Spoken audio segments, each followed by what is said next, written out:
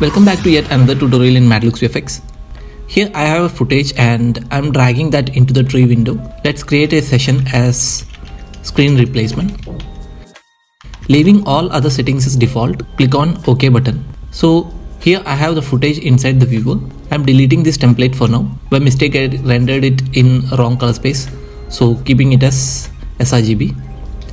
Let's play the footage and see it once.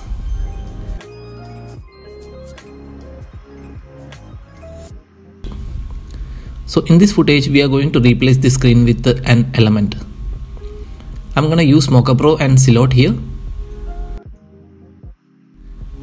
The movement of the screen is kind of tricky. Let's see how easy is replacing a screen in Silhouette, of course with the help of Mochapro.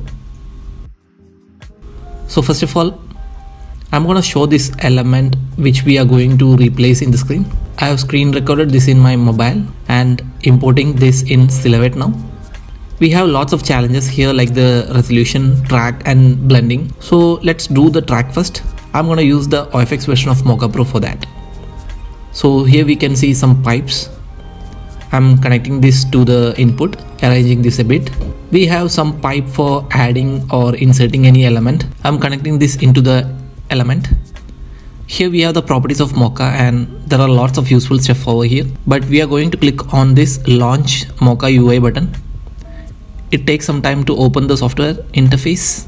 Here we have the footage inside Mochapro, no hassle. So I'm gonna draw a shape right away. Take the spline tool. I'm drawing over the edges right here. Shapes can be rough here for tracking. So this is my shape. Now I will take the X plus tool for adding a spline over this as to subtract some areas. So this spline should be here to avoid reflections while we track.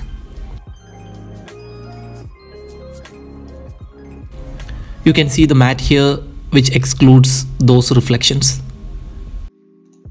Here we can see lots of options which could help us in filtering the track. I'm keeping this shear and leaving the properties all default. Let's try once. And here we are tracking. Okay, one more thing to do is to set the subsurface according to the mobile screen. It helps us to keep an eye on the track. So I'm gonna adjust this a bit, stay tight.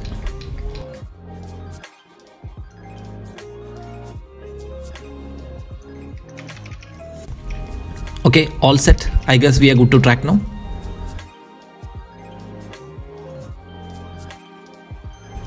Oh no, our track is sliding a lot because of the rotation.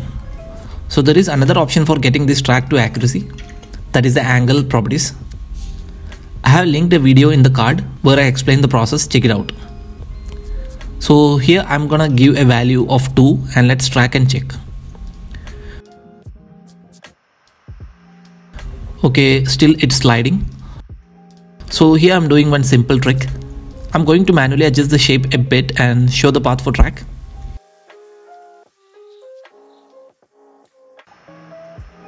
There are so many properties which we can tweak to get this track done. Let's see now how our track accuracy is. Here we go.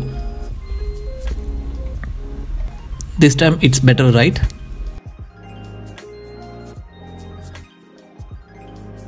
I'm gonna stop here and let's increase the angle value a bit more.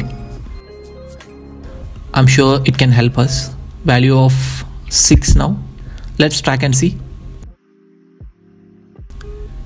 You can see now our track is way better than the first time. But I can see some more sliding happening again which can be tweaked. So coming back to this frame and let's set this value as 9. I'm sure this is against the principle, but sometimes breaking rules helps tracking again. Wow, it sticks nicely this time. I mean, hats off to this tech product Mochapro. Almost finishing. Yeah, it's done. Wow, you can see the track is awesome here. Perfect. I'm gonna turn off this preview settings here and also turn on this stabilization option to check the results. Yeah, I think the track is fine, at least for this tutorial purpose. Turning off this spline and let's check with this subsurface. This looks awesome. I mean, for a screen comp, the basic is ready. If you have still sliding, we can fine tune this bit more with this edges track settings. The newer version of Mochapro has advanced edges track settings. I think we are good with this track. Here we have some options like link to track, and we have insert clip, and I'm inserting our element here. Wow, awesome. Almost our comp is done here itself. Let's play the footage and check. And you can see here it really looks nice. We can render it here and use as final or export this to Silhouette and comp it over there. So even the rotation looks so blended as our track is so perfect. So let's save this file and get back into Silhouette. Here we have the Mochapro node, and let's arrange this a bit. Little bit here. And into the properties here, we have some options to import matte from Mocha into Silhouette. So inside module render, we have some options which is very handy. We have render and module, and inside here we have lots of options like lens output, stabilized and reoriented outputs, remove module renders, and also insert out. So selecting that and click on this render checkbox. Hola, this is cool. We have the pre-melted result here, and it looks like we have track for that too. Now we need to comp this in the plate. So we can follow lens distortion pipeline also with this method. I'll try to make a tutorial on that soon. Now I'm gonna launch Mocha again. Let's wait till it gets loaded.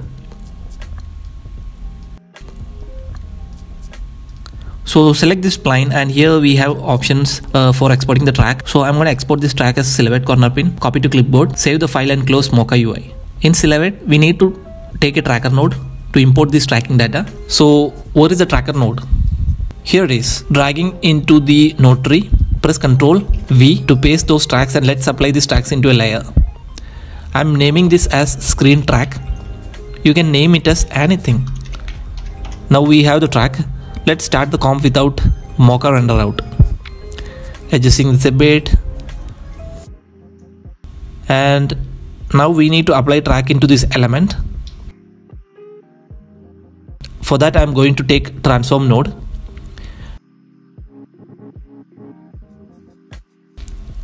And here we have the transform node, and let's connect this node with this element. Next we need yet another node to merge both, and we have math composite node here. Let's place the track over here. Always make sure to keep this script neat and tidy.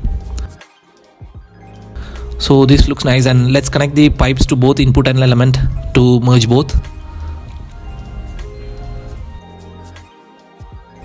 So here you can see the result, and in the math node properties we have blending options.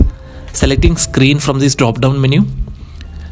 Next I need to adjust this element to fit into the mobile screen. Stay tight, I'm gonna do that.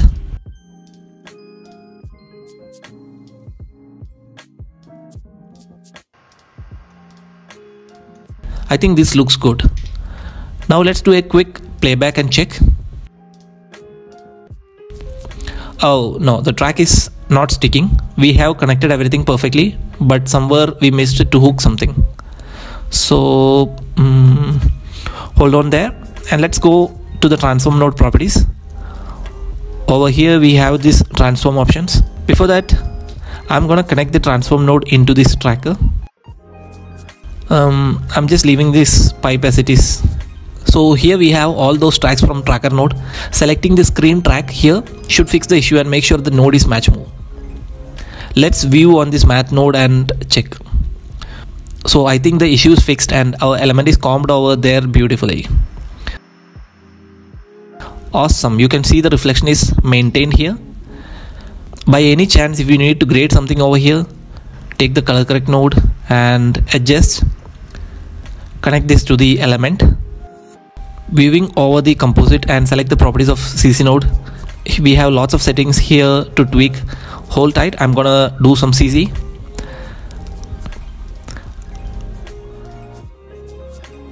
I think it looks awesome, and here in the math properties we can adjust the level and black clip sliders to blend even more. Let's give a value of 75.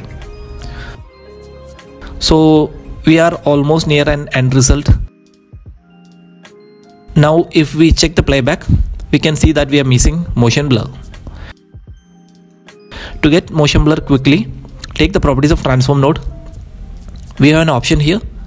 Down here we have motion blur. Click on this checkbox and you can see the result here. And let's check with the comp result. This is so easy and it looks brilliant. No other comp package, just Silhouette and Mocha. At least for a basic shot like this, we can get an awesome result. Later we can tweak this comp with more filter nodes, and also if you have Sapphire, it will make your comp more realistic. Make sure to add some grain later.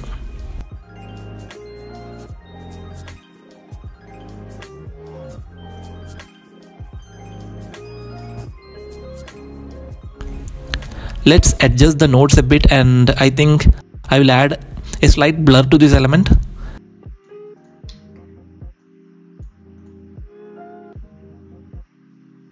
So here we have blur node. Just drag it here. This value is too much. Let's give a value of 2. We want the final comp here. I think we need to reduce the blur. So 0.5 is fine. I guess you can see the difference if we disable the node and check. So our final comp is ready. So this is just a stepping stone. Practice more by using variety of nodes inside Silhouette. And if you learned something new, give a thumbs up to this video and comment down your thoughts. I'll meet you in next tutorial. Till that, take care, be safe.